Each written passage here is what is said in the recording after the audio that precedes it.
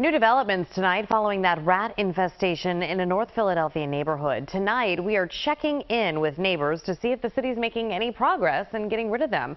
Kerri Corrado is live tonight with the update. Hi, Kerri.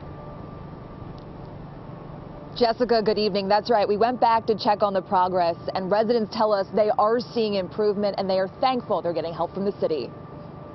That's a blessing. They coming out. Block Captain Yolanda Murray is relieved to see the city health department is helping her neighborhood after rats were running rampant in an empty lot on the 3600 block of Germantown Avenue. They're putting poison down, so they've been subsiding. They're leaving slowly. About a week ago, Murray reached out to Eyewitness News for help after she says she was desperate to clean up and no one would help.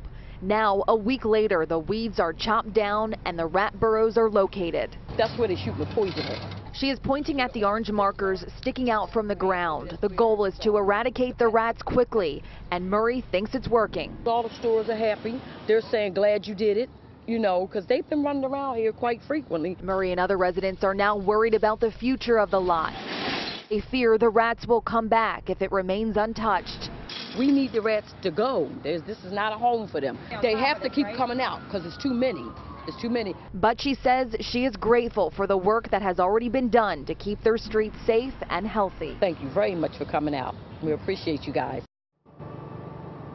Residents also tell me they're hoping to work with their local council member to find a better use for that lot and to make sure those rats don't come back. Reporting live tonight, Kerri Corrado, CBS 3 Eyewitness News. Kerri, thank you.